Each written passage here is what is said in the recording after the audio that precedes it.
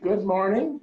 Happy Friday, and welcome to our webinar on we're going Sustainable Newton is part of our series of webinars this fall. We've asked Alisa Brown to join us today. We're going to spend some time, particularly with the Great Georgia Pollinator Census starting this week. Today and tomorrow, we're going to spend time talking with Alisa about pollinators specifically, about photographing them, but also Alisa does a wonderful job of photographing nature in a lot of ways, and so we're going to share some of her photos as we go along. This is kind of a role reversal for me. The first time, or one of the first times I met Alisa was actually when she was hosting a radio show here in Covington on our AM station called the Allybug Hour. So she was interviewing me, now I get to interview her. And the show was the Allybug Hour. I remember the song. I tried to find it this morning that Johnny Rockmore did. I would love to have played that. You've probably got it somewhere. But the Allybug Hour, and then I know your email address is Buglovey. So from right. that conversation back then, I know that bugs, insects, the insect world have been important to you for a long time. So before we start talking about how you get these great photographs, I thought maybe you could just give our listeners a little insight into how you became so fascinated with bugs. Well, I played outside an awful lot. I had a sister that was not an outdoorsy person, so I had to be a play-by-yourself person, and you know, not to take away from my sister, she was a little bit bossy and kind of would take my things. It was better for me to find something to play with outside. And then because if I had a doll, she wanted the doll, and, you know, all of that kind of stuff, this little sibling stuff going on. So anyway, I just enjoyed the outside. I think that's sort of in my genes. But as children in my community, and a lot of you may remember this, if you're old enough, I'm beginning to get a little age on me, it feels like, especially during these times, because time is just going so fast. I don't know what's happening. But when I was growing up, we played with doodle bugs, where you put a little stick in a doodle bug hole and you twirled it around, and this little bug called an antlion, you know, would come. Yes. And I remember even trying to feed the little thing ants. So I went to look for ants, and I'd put a little ant, and you know, on the side of a little mound and see if the little ant lion would get it, and it would. That's pretty mean, I think, but you know, well, I had to see if the name was real. You know, were those the ones with the big? Yes, yeah. with the pincers. Yes. And the weirdest thing about an antlion is that I think the antlion is actually just the larva, and it makes this moth thing that's way bigger than the antlion and totally beautiful. It has pink on it and black lacy wings, pink and black lacy wings. And I don't think I gave you a picture of that. And then the other thing that, you know, kids would do, I never did this, I heard of it. We played with June bugs. And people would tie strings around their legs or a leg and let the June bug just go sailing, you know, through the air. It's like, you know, you couldn't afford to go to the store and buy a remote controlled airplane, and they didn't have them back then. So we just used June bugs. And there was a little bee. Actually, it's called a syrphid fly. I know now, as a sort of a bug person. I'm not a professional. But you could hold your finger out, and that little bee would come and light on your finger. We called them Billy Bees, and we would sing to them, you know, come little Billy Bee, and the little bee would light on your finger. So lightning bugs, of course, we would put in jars and let them light up. So I did have an amazing fascination with bugs, and I was constantly finding cicada shells where a cicada had hatched, and I would collect those and put them in a little jar, and just, you know, they wouldn't move, but they looked like bugs. So I've always had an interest in everything nature, and watching these same bugs on flowers and just crawling across the ground. And the funny thing about bugs is the more you look at them, the more you really see the beauty in them. And some of them are just extraordinarily colored. Like a June bug is a pretty bug, but this is weird. the underside of a June bug is a lot prettier than the outside of the June bug itself, because it's gold and it has all of these amazing prismatic colors in that shell, especially when the sun hits it. That's why you hold it on that string, so you can look up and see. Yeah. If you had one flying along on the string, you could do that. So, and they're little green bees. One of my favorite bees is a little bee called the Georgia sweat bee, and it's emerald green, and it's got the most amazing eyes, if you can get a good enough shot of it to get really the eye. A carpenter bee, a male carpenter bee, not the female, but the male has a green eye also, and it's very striated, and it has a pretty pattern in it. And I don't know, I'm an extremely observant person, so that's kind of how my bug life started. Well, I think a testament to your how closely you pay attention in some of the photographs. And so what I want to do is bring some of those up and share them as we go along. And then, selfishly, I'd like to understand more about how you go about capturing some of the shots that you do. And I'm sure the folks that have joined us do as well. So let me just get this going. Hopefully we can share that.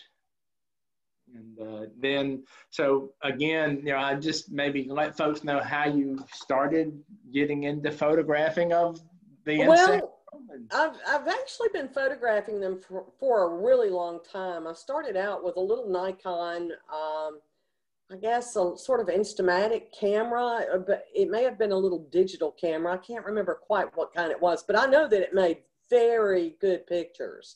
And it even had a little zoom lens on it that you could zoom up close. And once you really zoom into an insect and you really start seeing the different scales and patterns that make up the colors, and you see the knobs on the antennas, it sort of changes your whole world about taking a picture of an insect. So what happened with me is when I got on Facebook one day, and this has been years ago, around 2007, 2008, I was scrolling around and came across a photo of a dragonfly. And I love dragonflies. It's just one of my favorite bugs. And the photo was made by a guy named Pete Moulton. And I was looking on his profile, don't even know how I came across the picture, and he lived in Arizona. Well, I friended him, or he friended me. I don't know how this happened, but he was really big into dragonflies. It's a class called Odonata. And he would take these excellent pictures. And I just thought to myself, man, I want to do that, So the longer I commented on his photos, and then he would come back and say, Alisa, you should probably have this one in Georgia. Look for this one so-and-so. And then I started saying, well, how are you getting these pictures? I mean, I want to do what you're doing. There's my green sweat bee. Yeah. But I said, I want to do what you're doing. So he told me about the Canon 100 millimeter macro lens. I've got it right here.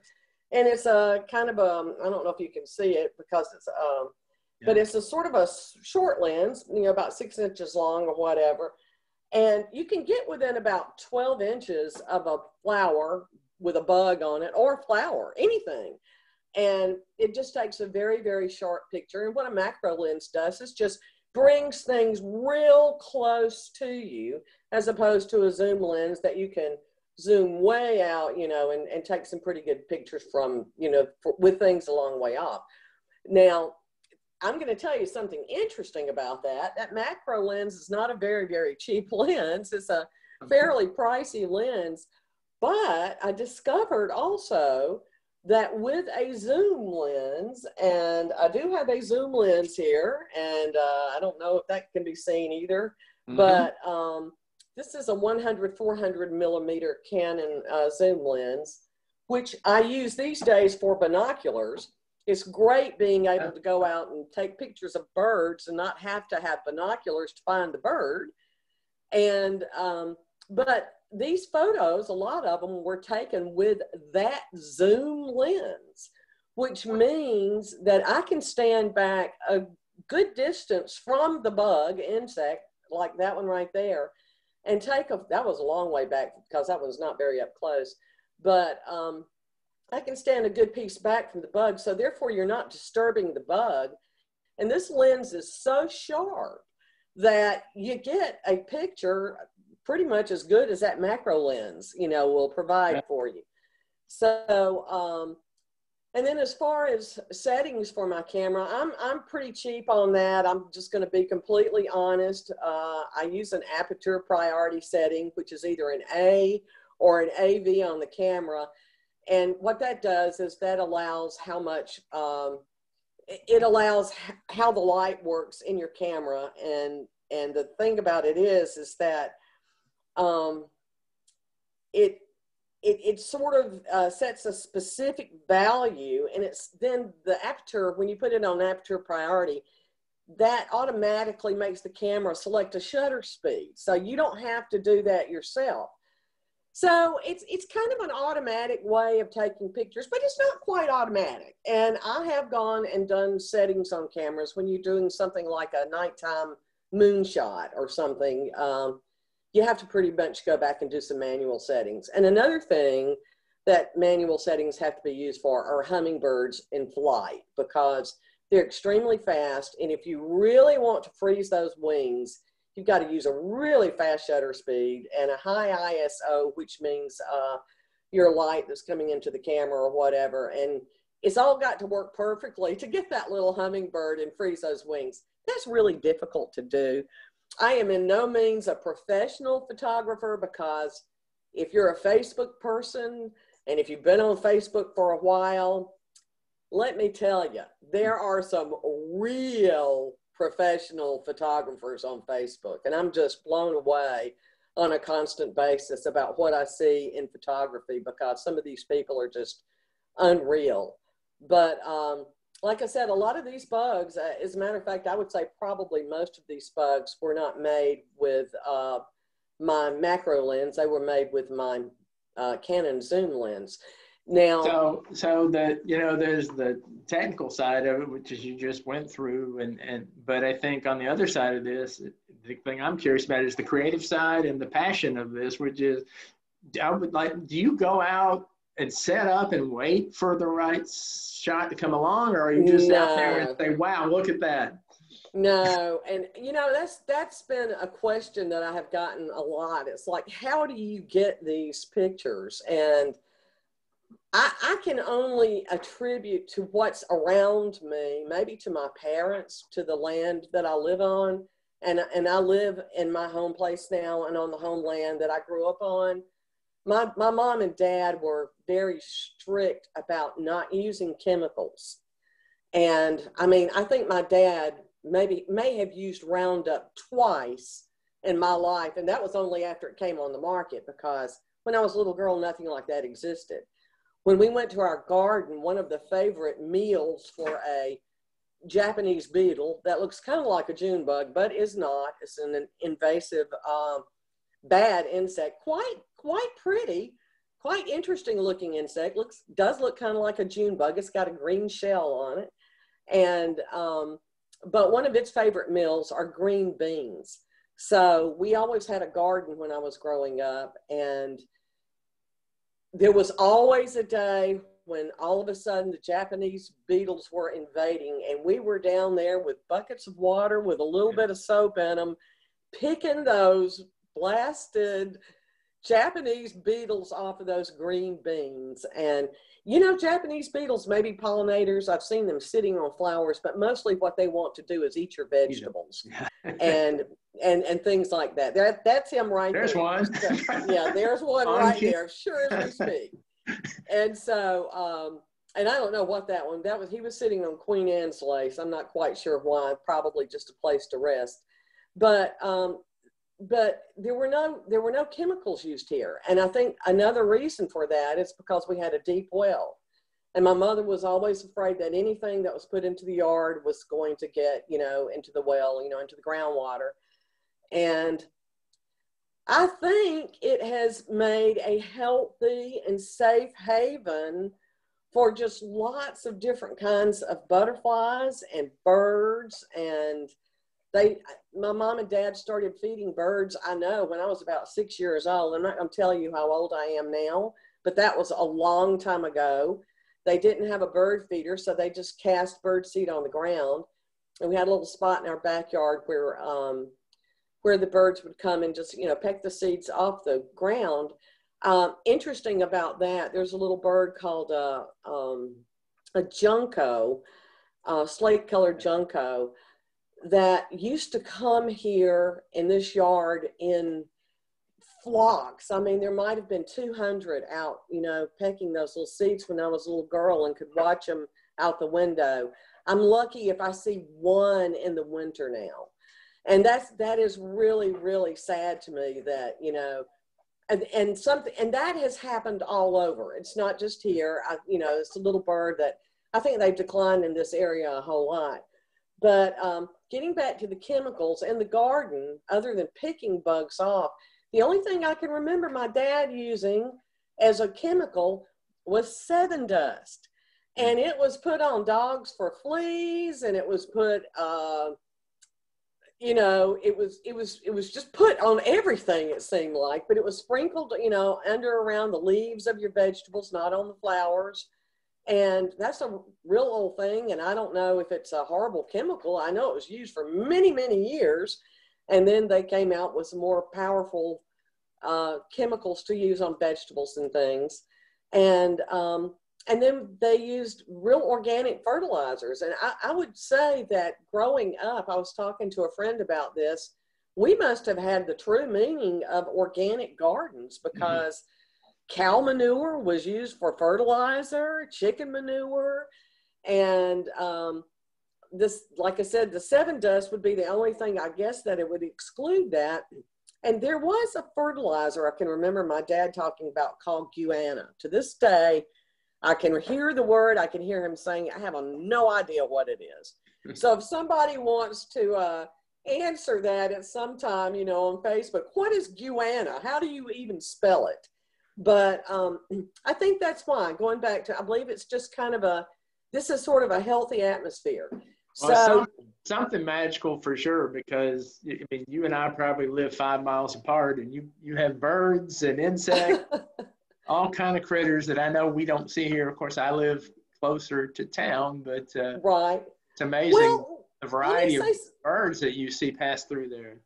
Well, that's kind of actually sort of an interesting thing to me. I mean, even though my mom and dad fed birds, I know that they were not nearly as into, especially my mother would have been the one, that would be interested in this. But I know that they didn't understand the migration paths and the migrating birds and which birds were and which birds were not.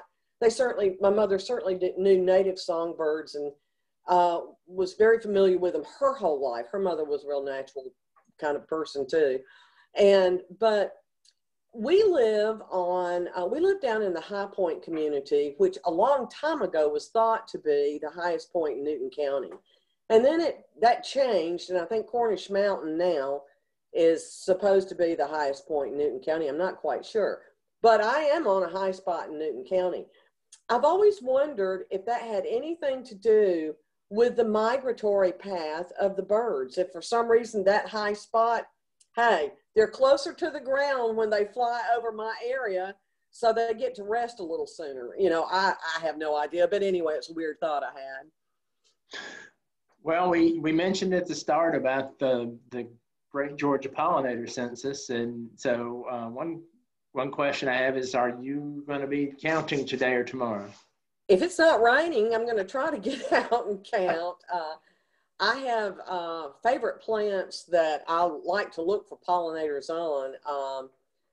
I might tell you what some of those are. As a matter of fact, I'm also a member of the Satsuki Garden Club in Covington, and we have a pollinator garden. And before long, I'm going to be taking some pictures, or maybe using some I already have. There's a new kiosk over there where we're going to put some pictures and identify insects and plants that they're on as pollinators. And so that's something I'm going to be doing. But a lot of my favorite plants are over there in that garden. And I know that some of our garden members are going to be over there counting, hopefully today and tomorrow. This is today and tomorrow. And all you have to do is for 15 minutes, right? Is that it? Yep. Yep. And then there's that. And I'll go share a quick snapshot of our website before we wrap up. And on there, we have links to the, it's a pretty simple process, but they have, counting guide, identification guides, and then a little sheet to use. And then when you're done, you record what you saw in your 15 minutes and upload it to the website. So I'll share before we go, but and you mentioned the the pollinator garden there at Academy Springs. We Sustainable Newton had events last year for the census where we invited people to come join us. We put the literature out and kind of help people, through the process. And one of those was at the pollinator garden, which is an amazing place. It is an amazing place. We had a little bit of trouble with it this year because of rain, and there was some washing, and it ruined some plants. But over at that pollinator garden are some of my very, very favorite plants that for pollinators to use, and I might mention a couple of those if it's okay. Yeah. But asters are one of the things that pollinators are explicitly fond of, and we have an aster in Georgia that's native. It's called a Georgia aster, and it just blooms profusely with these little purple flowers. They have some of these over at they did the last time I was there, over at the pollinator garden, and they just attract all kinds of bees and bugs and even beetles and things. Milkweed is one that everybody should plant for monarchs, because I imagine a lot of people that are listening to this know that the monarch butterfly has been in decline. And one of the reasons is for loss of habitat. And if you'll remember years ago, going down a dirt road or even down a paved highway, along the sides of the road, you'd see this gorgeous orange plant blooming in these little clusters. Well, more than likely what you were seeing was a Asclepias tuberosa, I believe. Asclepias, it's kind of hard to say, tuberosa, but that's a butterfly weed. And that's one of the main plants that monarch butterflies stopping in Georgia, use for their food. And unfortunately, road work and grading and the right of way is so huge now, by the sides of roads, that it just decimates this food for these gorgeous butterflies. Another one is ageratum. That's not a native plant, but it's an old plant that people used to plant. It's a form of eupatorium, and it has a purple, kind of a fuzzy blue purple bloom on it. Butterflies love that one. There's a white eupatorium that is wild, and you will see that right now growing along the sides of roads, and it looks kind of like ageratum. It's a fuzzy white bloom, and I think a lot of people call it bone set. That might be the sort of the common name. Jopai weed is another one. Great big tall weed that lots of times you will see kind of along stream beds, along with ironweed, which is a gorgeous, very tall, beautiful purple bloom.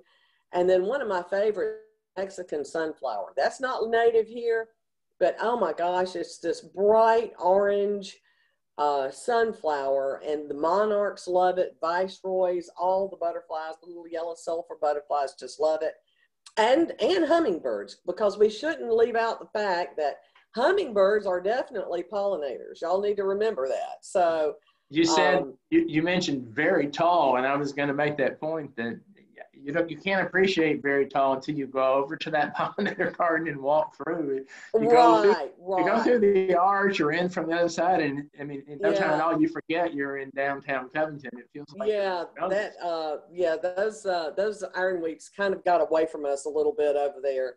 But another thing, it's impressive. And real quick, somebody was asking. So for the garden that we're talking about is in Academy Springs Park, which is near the Lions Club Pavilion. So if you're at all familiar with downtown Covington, it's basically at the corner of Conyers Street and Legion Drive. So, right. And I'll try to paste a link to the Google Map link in the chat here before we're done. So it's a beautiful little garden, and a lot of work has been done in it, and it's a really nice place to go to just be quiet and just look at all these insects. And You'll see lizards, you'll see birds in there, and it's right there by the pond. It's a real serene place and beautiful. So that's a good thing to do. When folks go to our website or our YouTube channel, you'll see a video out there too that was shot in that garden, and we had Connie and David Waller were very kind to join us for doing that video. Not exactly at the time of census last year, but shortly after that. And so it's a good insight to go and watch that. You'll also get a good look at the pollinator garden and also hear a little bit more about how it came to be. You know, one of the things we might want to mention too is just being very, very careful about talking about the chemicals a while ago, about what you use in your own garden, you know, to take care of insects or bugs or whatever it is that you don't want. And if that's not bad enough, just spraying things, you know, around your plants in your garden, some of the big box stores, especially in some years past, and I believe they've tried to clean this up, have been growing plants or buying plants that have been grown with a systemic poison in them called neonicotinoids. And what this systemic poison does is it comes up through the roots of the plant. It goes all the way up to the bloom, and which means now this bloom is essentially poisoned. Then a honeybee comes along, even a hummingbird. I wonder how this stuff has affected hummingbirds over the years. Honeybees, butterflies, ladybugs, all other kinds of pollinating beetles and other pollinating bugs. And then they start, you know, collecting this pollen, which is their food, you know, and it's got this chemical in it, and it kills honeybees because it paralyzes them through their nervous system. Mm-hmm. And so that's a real big thing to watch too. When you're buying plants, they're supposed to be labeled. Make sure you don't get those that have the neonicotinoids in them. Right. We got a couple other questions here in the chat while I'm looking. Okay. One is kind of, these two go together. One is, have you guys planted any bee balm in the garden? And then the other question was, any black and blue salvia? Yes, I've got black and blue salvia. Black and blue salvia is not really a favorite of my bug pollinators, but it is a favorite for my hummingbirds. And I do see butterflies on it.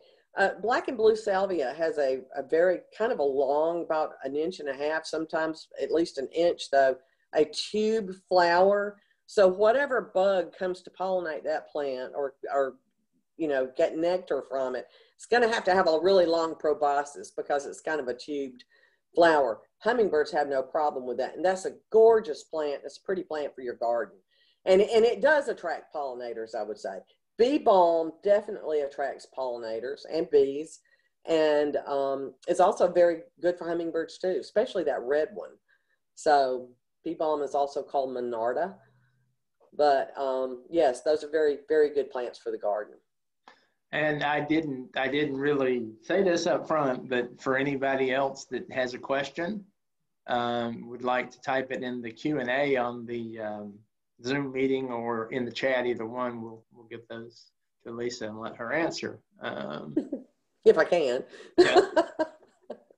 And Deborah Griffith is mentioning she's seen honeybees sucking from the base of her black and blue salvia.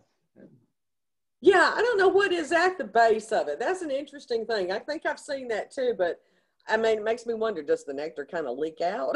You know, I don't know, at the base of the flower. So that's something I'll have to be more observant with, I guess. But you know, when you're thinking about protecting the bees, there's some things that you can do.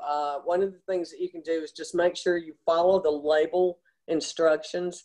A lot of people think that more is better, but it's not with chemicals, because you obviously do not want to just inundate things with chemicals. So that's one thing you shouldn't do. Please don't apply pesticides when you see pollinators flying. Try to do it at a time of the day where things have gotten kind of still and quiet and you don't see a lot of butterflies and you don't see a lot of bees, because it is going to affect them if this, a lot of these things are just very particulated very finely. I guess like the coronavirus, I don't know. And they can just really, you know, reach out and grab those insects and make them very sick or kill them.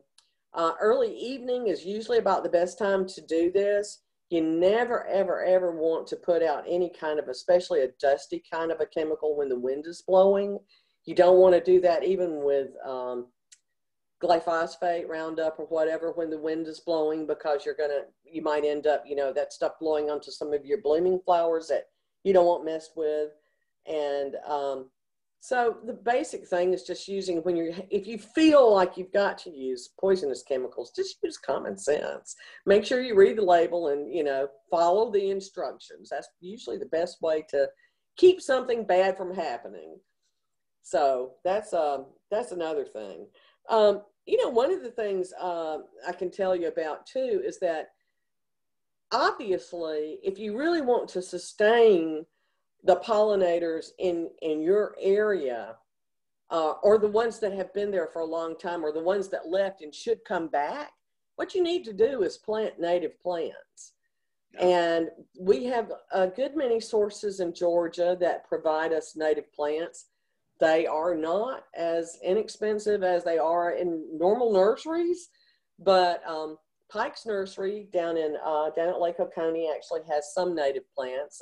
They don't really deal a whole lot with native plants, but there is a nursery over in McDonough, Georgia called Nearly Native, and they are native plants. And then there is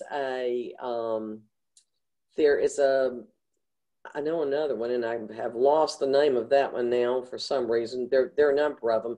There's actually one in our neighboring state of South Carolina called Woodlanders, and they do a lot of shrubs, and they're very much native plants. Oh, I know which one I was thinking about is over in Lexington, Georgia. There's a place called Goodness Grows. Yes. And they have been there for, I don't know, 30 years, maybe longer than that. These guys are really, really interesting. And these guys are where I didn't mention this plant, and I can't remember. I can't believe I didn't do it. But they are where Miss Huff lantana came from. Oh, yeah. Yep. Now, if any of you know about Miss Huff lantana, talk about pollinators. Right. That is one of the best pollinators in the world. So it makes these gorgeous bright orange and yellow and pink and white flowers. I mean, very, very bright.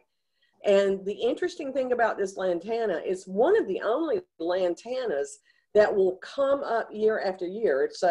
It's a perennial lantana, but it gets bigger too. I mean, as it comes up, when it finally gets to its maturity, it's a fairly large bush. It can be about 5 feet tall and about 5 feet wide, and it's a large bush. But if you see a bush like that blooming, that's just covered in like 15 swallowtail butterflies or something, and skippers and long-tail skippers, and just, you know, little yellow butterflies and just all kinds of things.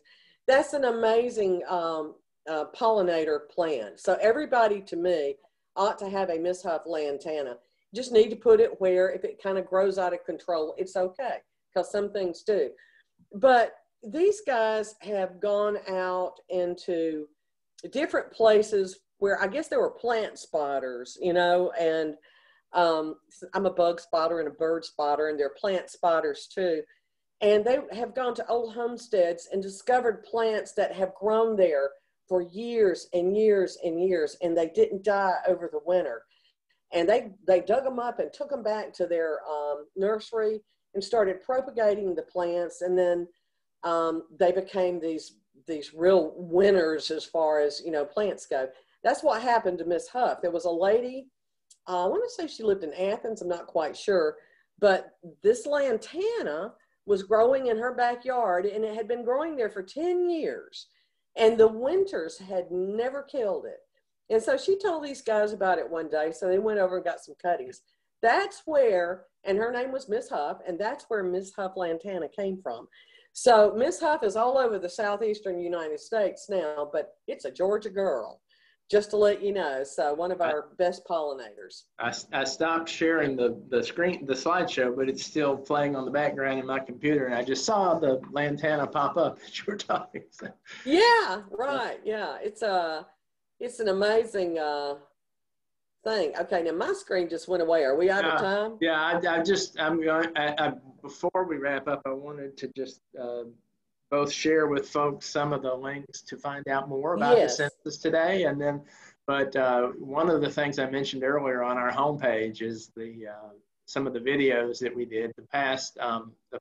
We did actually had a conversation a couple of weeks ago with a couple of folks from the Georgia Extension Service about the census, how to do the census. So this would be a good resource for folks who happen to be on the day that want to get a little more, understanding. Maybe it's raining now, watch that. And then when the sun comes out later, we got to pop outside. But we also have, as I mentioned, the video we did with Connie and David at the Academy Springs Park in the Satsuki Garden Club Pollinator Garden. So that's a short little video that's fun to watch as well.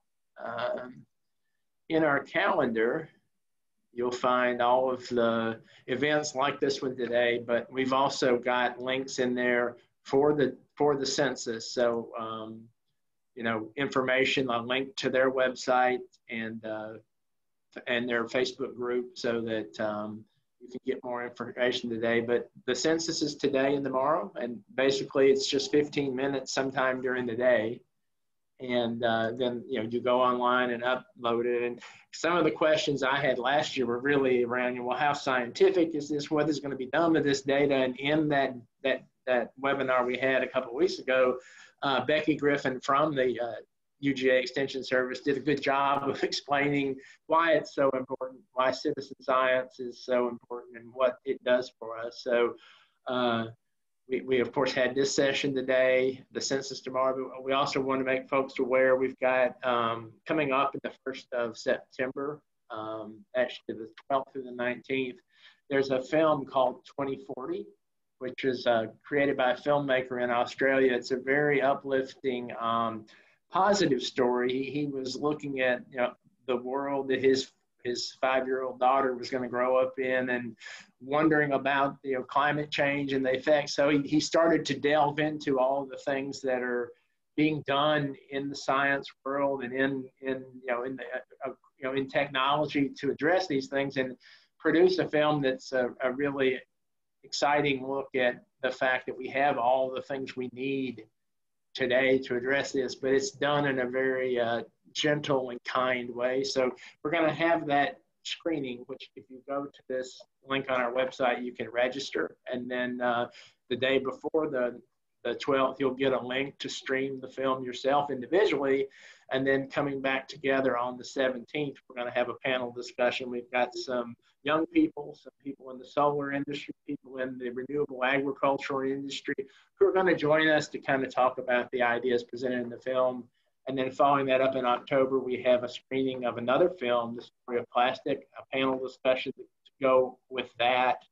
And we've also got another session sort of like the one today with Alisa, where we've got a filmmaker out of Minnesota, Erica Gilsdorf, who is going to be, she's embarked on a journey to tell stories about people doing things for the environment, doing things for climate change around the world. And she's going to come see us here in the Southeast. She was going to come this fall, and then with the status of the pandemic, she decided to go to the Northwest, come down the West Coast this fall, and then come see us in the spring. But she's going to join us virtually in October, and we're going to talk with Erica about her plans and the story she's telling. So Lisa, thank you very much for sharing your photos with us, your stories, your passion for not just insects, but for all of the natural world.